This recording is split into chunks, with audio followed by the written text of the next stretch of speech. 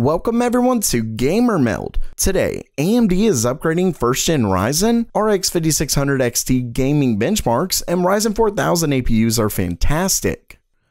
Okay, it's news time, and first up for today, I've got a weird news story cropping up regarding this CPU. For those watching the video, you're probably wondering why we're looking at a 1st Gen Ryzen 5 1600. Well, that's because it isn't just any old 1600 CPU. When you look at the model number, you can see it ends in AF. Now, that matters because AMD's typical 1600 processor ends in AE. Of course, there can be 100 reasons we see a new product number under an old CPU, but this reason is anything but typical. When the AF CPU is benchmarked in CPU-Z or HW info, it clearly states that it's a 12nm part. For those who don't know, AMD's 1st Gen Ryzen was 14nm. It wasn't until the revised Zen Plus architecture that 12nm became a part of Ryzen. Okay, so maybe it's just a mistake in the product identifier, but then a Redditor who was able to get one of these new CPUs actually ran some tests and found something interesting.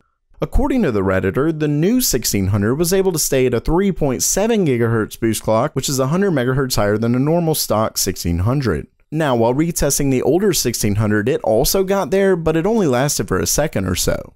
With that said, if these are 12nm CPUs, they aren't AMD's best, since when overclocked, the AF version of the 1600 couldn't get core clocks or memory clocks as high as the older model, though the AF model did still win in benchmarks.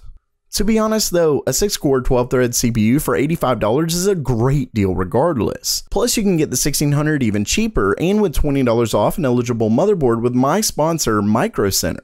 With that said, I can't confirm that Micro Centers are the AF model as of yet, but I'll pin a comment below if I can confirm it with my contact. Either way, I'll have some links in the description for anyone interested. Next up for today, we have a few benchmarks on AMD's upcoming Radeon RX 5600 XT, as well as some confirmed specs. Starting things off, in a report by Video Cards, they've confirmed with multiple sources that the 5600 XT will in fact come with 6GB of GDDR6.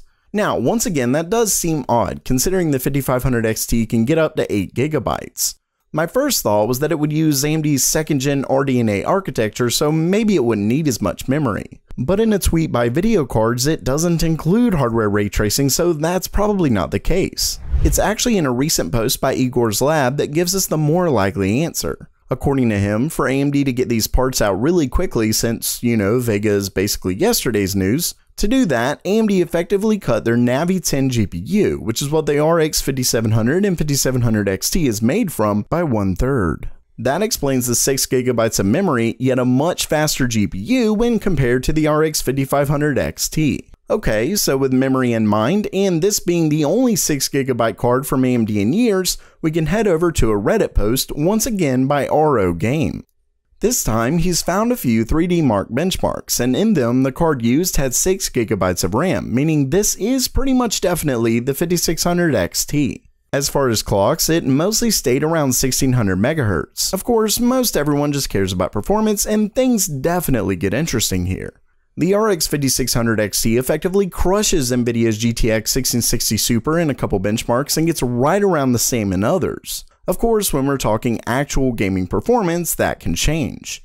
With that said, given this is a cut down Navi 10 GPU, it should have a ton of headroom for overclocks, especially given it's mostly seen here around 1600 MHz.